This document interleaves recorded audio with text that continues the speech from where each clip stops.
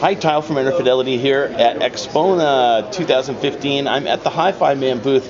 Got a chance to spend a little time with the new HE1000, which is a spectacular headphone. Peter Hoagland is here to tell us about it. Hi, Peter. Good to see you. Thanks, Tyler. Good to see you. Why don't you tell us a little bit about the HE1000? Well, the HE1000 was originally previewed at CES, and I know you saw it there. HiFiMAN has been working on the design since then and refining it, and we have now what we would call a pre-production version. It's very close to what will finally come out. The headphone will have an MSRP of $29.99. Okay. 29? No, $2,999. $29.99. Not $30, but close to $3,000. $29.99. Okay. I thought you said $22.99, but I'm just hearing a little wrong first thing in the morning. It's $29.99, and we expect to be shipping the product before the end of May, and working on some additional refinements. But for those of your viewers who don't know about the HE1000, this is an entirely new design. We're using an asymmetrical ear shape, which perfectly conforms to the ear. We're using a beveled hybrid ear pad, so it has velour on the surface and pleather on the surround. But these completely fit your ear, so it has a nice fit. They're also beveled so that one side is thicker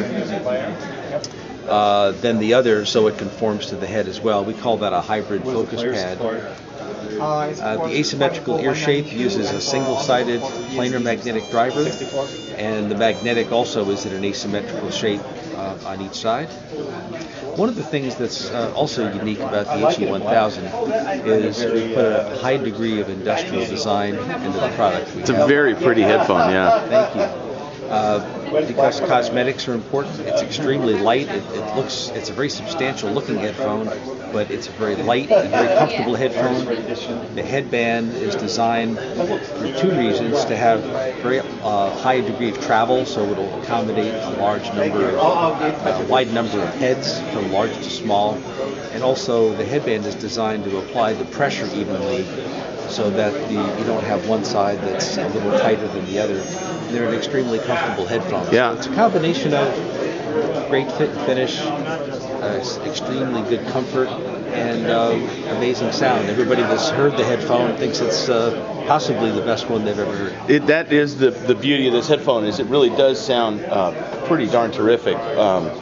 Very different to my ears, or not very different, but different enough from what I'm used to hearing from a planar magnetic headphone. It seems more like an electrostatic sound than a planar magnetic sound in some ways. People have mentioned it has electrostatic characteristics to it. Yeah, it's very surprising. Actually, one of the things I really love about this headphone is that it seems like the first time that Fang's educational background in inorganic chemistry and nanotechnologies and stuff like that, and then his life as an enthusiast and a personal audio enthusiast, which goes for long, all the way back to when he was a kid, finally come together in this one headphone, and it must be tremendously satisfying for him to have produced this headphone. That's a great point. He's a scientist, and I'm glad you mentioned about the nanotechnology, because this is the first planar magnetic driver with a nanotech grade driver. It's so thin that if you were to look at the driver from the side, it's invisible. Yeah. It's incredible. We have a video of Fang where he takes a piece of driver material, throws it up in the air, and it's so light it takes 20 seconds to reach the ground. Yeah, I've shown that video actually a couple times already. It's a very cool thing. All right, well, cool, Peter. Thanks very much. Appreciate the time, and look forward to getting a pair at home to listen to, because it's really really excellent. All right, thanks a lot, Peter. All right, and we'll see you guys at the next booth.